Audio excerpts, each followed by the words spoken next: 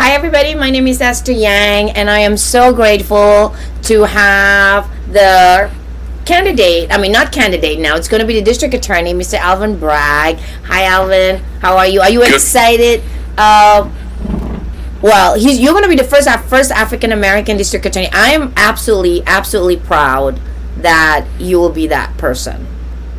Well, thank you. I'm happy to be talking to you this morning, and definitely looking forward to January, and grateful to the voters, the organizers who made this possible. So thank you. Yeah, so I forgot to tell you, I'm sorry. Can you just bring your computer down a little bit so we can have your full... Yeah, perfect.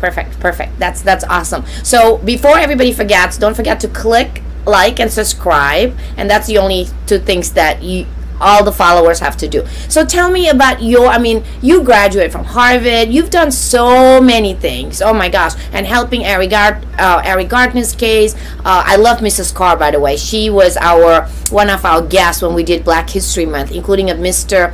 and Mrs. Bell. They've been my friends for almost 10 years. So I'm so grateful that you're there. But tell me, what is it that makes you desire to become a lawyer? First and foremost. I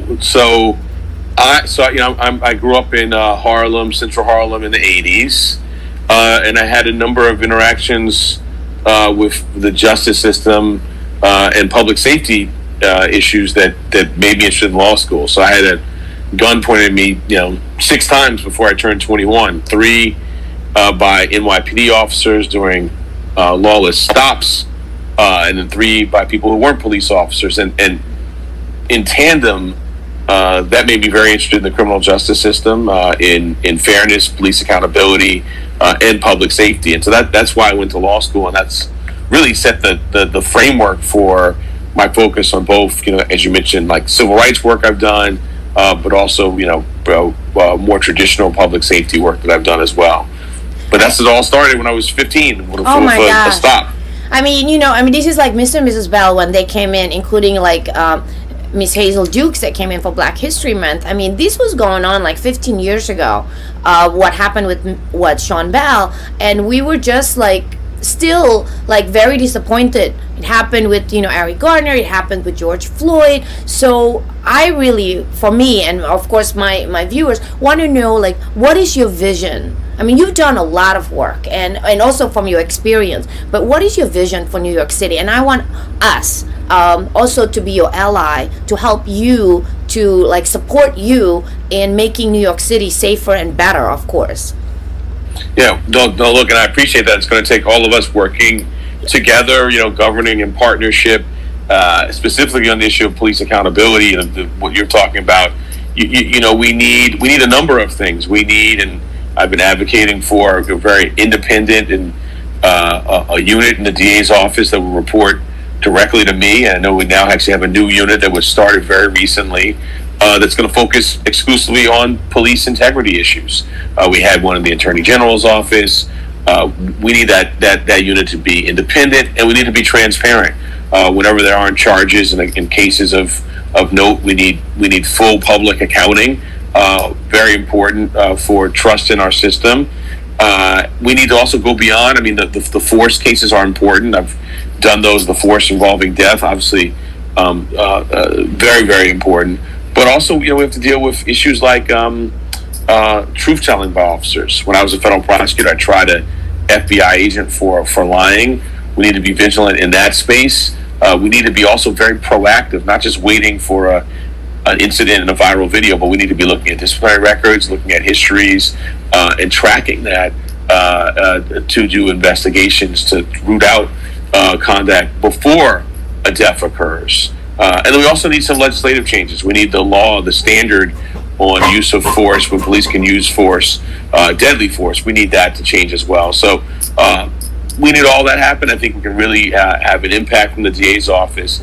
But it will take all of us, working together. And I should note that, some of the legislative changes we've seen in the past 18 months have been a direct result of, people and activists taking to the streets. So it really takes all of us working together. Yeah, I always tell my followers, before you do anything, the first thing you have to do is to register to vote.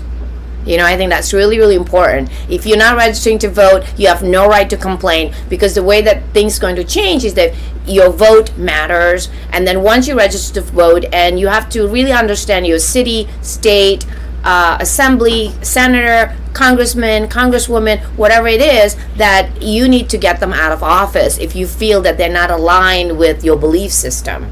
You know, and I think that's really important. And I think, in my opinion, of course, that's my humble opinion, that people need to get involved. That, like you said, it doesn't have to be when death occurred.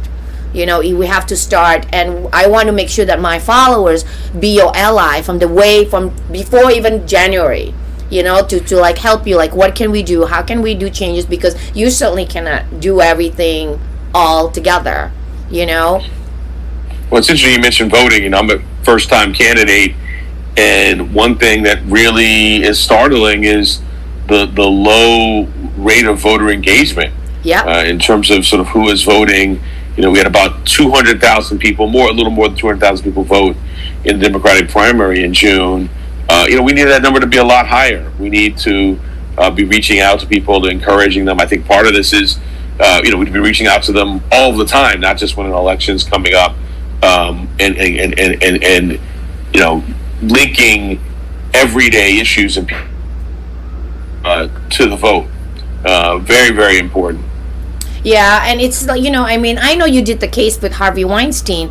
Where is that now with you? I mean, what is happening with, you know, I mean, a lot of, like, I know, like, a lot of the sexual women survivors were very upset with what's happening with Bill Cosby.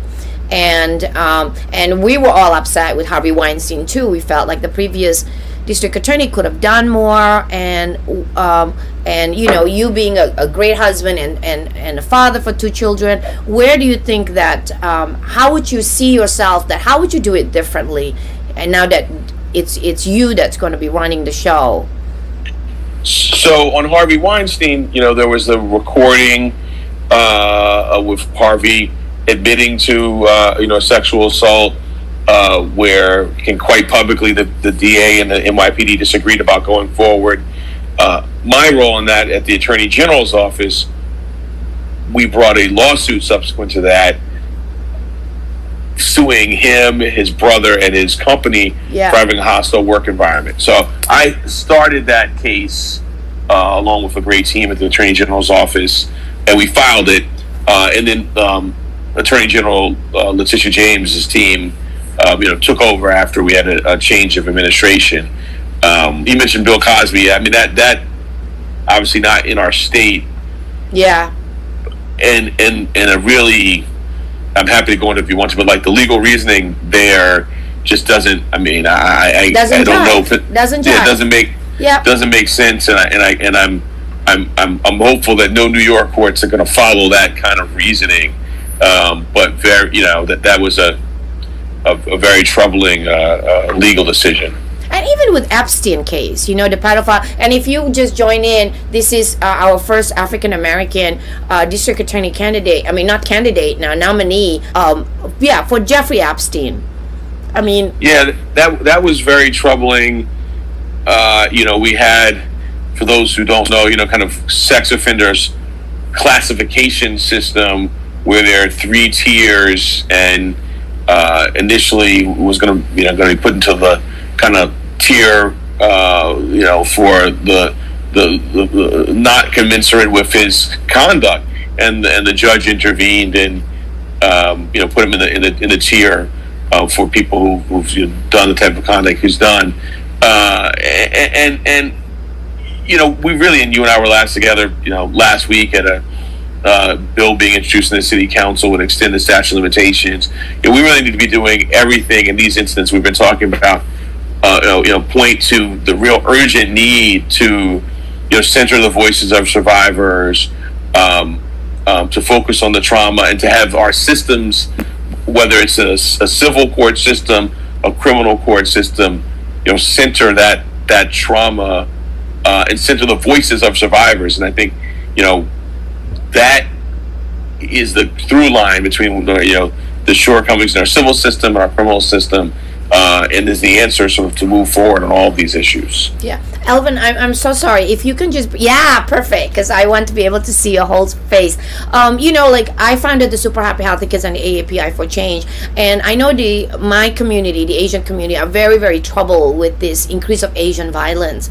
And how, I mean, we are trying every which way, and I actually had lunch with, you know, the Assembly Member Harvey Epstein, talking about, like, what is it that we can do, especially with the bail reform. And I know the community is very upset about just the increase of Asian violence. You know, how would you, like, what would you envision for this, and how can we also support you in resolving this matter? Yeah, so the first thing I think we need more resources. I want to really increase the number of people working on hate crimes. I want to have more people dedicated to it. It's the statute is different from most criminal law statutes and requires proof of motive, and I want to have people with the expertise in those kind of cases. I think that's important. I know the DA recently started a dedicated line. I think that's very important to have direct access for the community to report, and it speaks to a broader issue. We really need to deepen the trust relationship, because what we've seen is an understandable, questioning of law enforcement in this space, and are they committed to working on it? I say understandable because we have so many incidents and not a lot of charges, and that leads people to question. And so I think we need to really strengthen that, and going through, establish, community leaders like yourself, or organizations that are working on this on the front lines, and using that as a bridge to law enforcement, and importantly, really getting the message out. I saw the NYPD spokesperson a couple months ago now, just misstating the standards, stating that there needs to be proof of national origin animus at the scene in order to go forward as a hate crime, and that's just not so. We need to change the way we're investigating and looking at these. It's not that law enforcement shows up at the scene and that the victim, the survivor, has to say everything about why, and hand someone the case and say this is a fully established hate crime. We need to be doing what we do in other instances, which is doing investigations. If it smells like a hate crime, seems like it might be, not just saying, oh well, did someone say something to you, if not ruling it out, going forward and doing full investigations, looking at someone's email, someone's social media, looking for things that may not have happened at the scene, piecing it together. And so I think we need to bring that kind of investigative rigor to these kind of cases. I think that would be very important. Yeah, and I think I also want the followers to understand that, the social service has a lot of issue with this. Like the people are being mentally challenged for the increase of the violence. And I don't want everybody to just shift the issues to just, that this is the NYPD or the district attorney's problem. But I think we, as advocate, as you're from the younger years, that we need to make sure that people that are in office that will be supporting the community. And I think that's really what it is. So I know that you said that you will create a direct line, but would you consider creating a direct line for people can just go through without this red tape that has to go through? Is there one they can just call, hey, this is what's happening? So that is, the current district attorney announced, I think probably a couple months ago now, a dedicated hotline for hate crimes for this purpose, and I would certainly keep that in place. Yeah, and also I founded the AAPI for Change because I wanted the Super Happy Healthy Kids for the elementary kids, and the AAPI for Change is for middle school and high school. I know that when I speak to middle school and high school kids, I really tell them, hey, if you're hitting 17, consider to register to vote. And I really speak about creating that pipeline for us, right? I mean, the fact that this is 2021 and you'll be in office in 2022 and we have the first African American district attorney, I just find it a little bit unacceptable. It's really a long time. I've worked with Senator John Liu, and he was the first city council. So I think I have to say our community is also at fault for not making it happen. Well, it's a very interesting part of it, I think, is the broader dynamic of the seat for district attorney hasn't turned over. Really, we've had 3 district attorneys elected in the past 75 years. You look at the very same electorate, the Manhattan electorate, has elected a number of African American borough presidents, from Percy Sutton to, Constance Baker Motley, C. Virginia Fields, David Dinkins. So part of it is a function of we really haven't had, contested district attorney races, and that's really part of a broader history throughout our country. And so, I think this coming out of the primary, where we had, 9 candidates, very robust discussion. I think that's healthy for our democracy, different perspectives, and I think it's good. We also saw that in a lot of city council races, right? A number of candidates. So I think having people running and put forth ideas and vision is very helpful, and hopefully that leads to more engagement with and by voters. Yeah, would you create, because like I'm always focused on the pipeline, like younger kids. Do you have like mentoring program? Because that's what AAPI for Change, like we're really focusing on like high school kids to go into like, whether it's law, into like whatever it is that they want to do, just to have that civic engagement. Will you consider creating that pipeline for high school kids, even elementary kids? I know for me, the Super Happy Healthy Kids, we actually take younger kids to the chambers to meet judges and things like that. So I'm just now that I have you one-on-one, I want to make sure that you also create a pipeline that where my kids can come in to see the district attorney's office, what it's like, and maybe they want to be part of the law professions.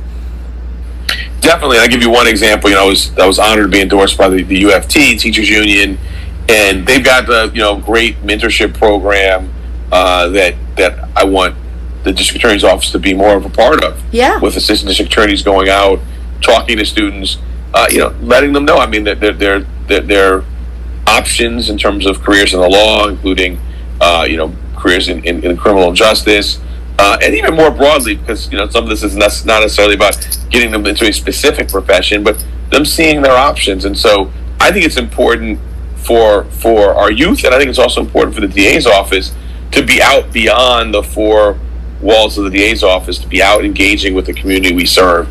So that's a big piece of what I want to do. Yeah, and also one more piece. I know you are busy, and I want to before we end, but I also want to just make sure that I understand you. There's also another department that can investigate district attorneys, or you will create that, like you said. So we have this is an issue. I mean, there's some legislation, on prosecutorial misconduct investigations.